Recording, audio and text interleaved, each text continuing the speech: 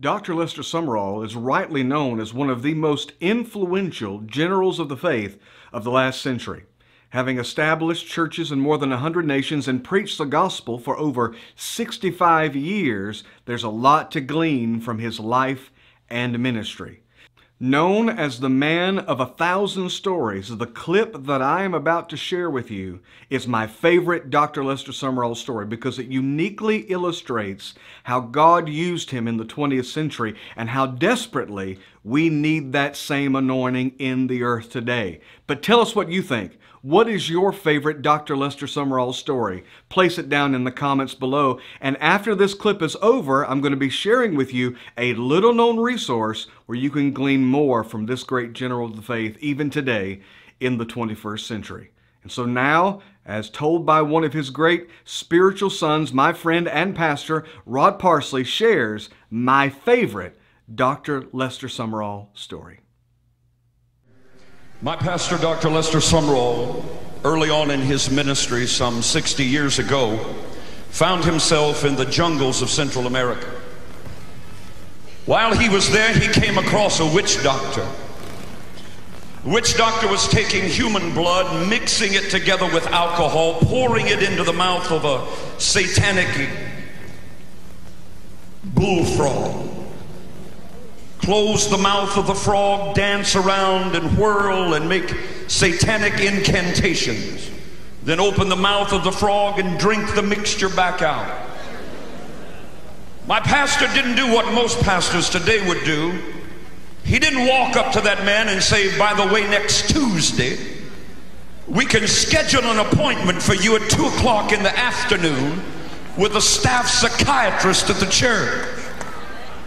He walked up to where that witch doctor was, slapped his hands on the sides of his head, and said, "Come out!"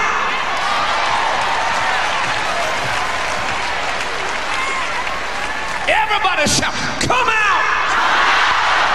We didn't come tonight to play with the devil. We didn't come tonight to play church. We didn't come tonight to patty cake.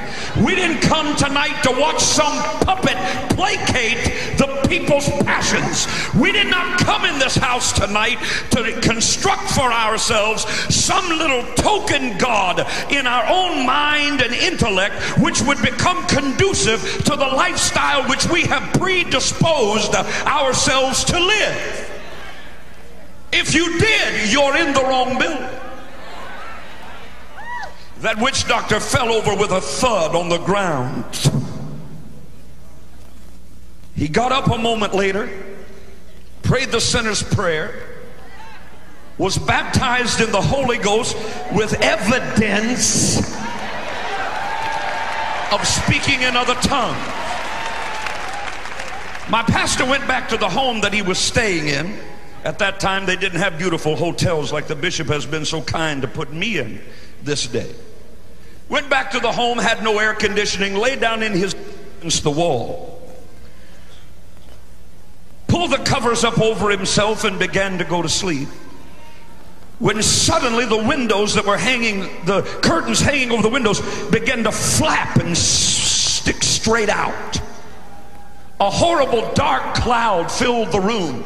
An eerie, damp coldness ached in his bones. And the bed that he was lying in began to shake violently up and down. It shook so violently that it moved all the way out into the middle of the floor. That's when my pastor raised up in the bed and said, "I recognize you, devil. I cast you out once today. I cast you out once. I can cast you out again. Now in the name of Jesus, go from me." He said immediately the bed settled down in the middle of the floor. The curtains lay back against the wall. The coldness left the room. Now right there's where I'm getting out of my bed. I'm doing the best dance I can around the bed. I'm going to write a book. I'm going to try to get in Charisma magazine.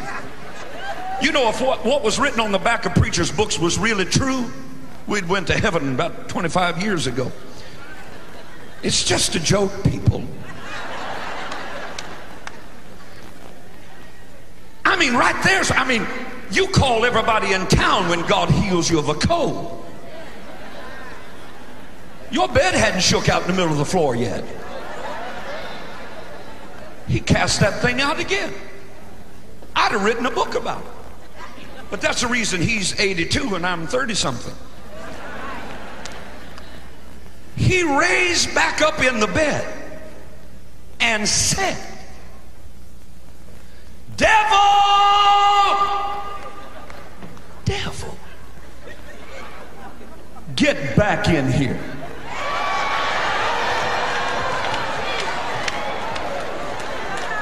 Get back in here.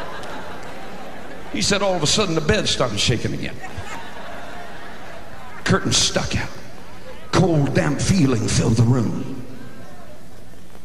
And with his bed shaking and trembling, he said, "Devil, when I came in here, my bed was against that wall. Now in the name of Jesus, put it back." He said the bed moved across the wall. Then he said, "Now you get out of here. Let me tell you tonight, we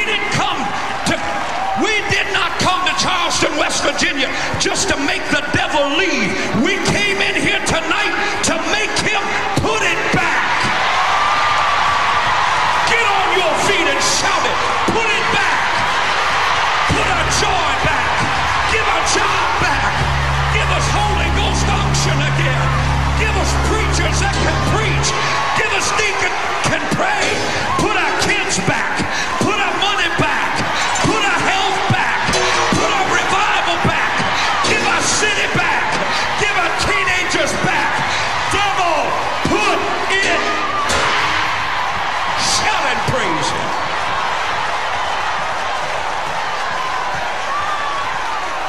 Shout it.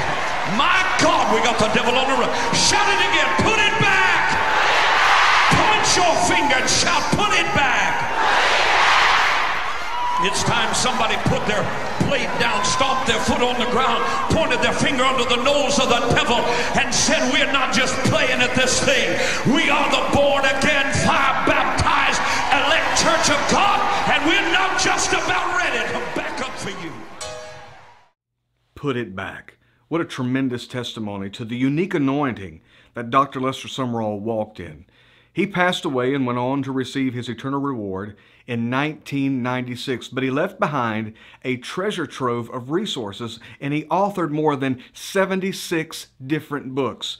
Well, of those resources, sometimes it's hard to dig through them to find the gems. They're all good, but there's one in particular few people know about. It's called Miracles Don't Just Happen. And in this book, Dr. Sumrall goes through and shares his personal testimonies, and he categorizes them by healing, by finances, by deliverance, and he shares some things that he doesn't share in any other book. So we're going to place a link to this book below in the description of this video. But again, we want to hear from you. What is your favorite Dr. Lester Sumrall story? Place it in the comments below, and we'll see you next time right here on Your Encounter Today.